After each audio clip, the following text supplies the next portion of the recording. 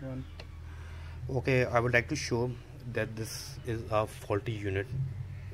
Auto recovery voltage protection device I bought from China is a faulty device. You can very easily see that both the green lights and the red lights are on, where the voltage on my meter is 212 volts.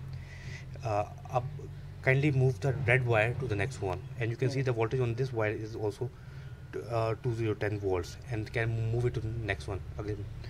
And again the voltage on this is 12 volt, and this device is not triggering, and it isn't pointing the output. Most likely the relay seems to have failed, and this is only the third day of my usage. I'm going to show again.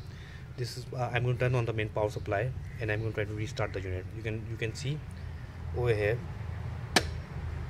I've turned on off the main unit, and I'm going to turn it on again, but somehow this device fails to trigger. Seems like the internal relay on this device has failed, and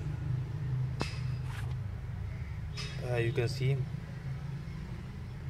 लगा करके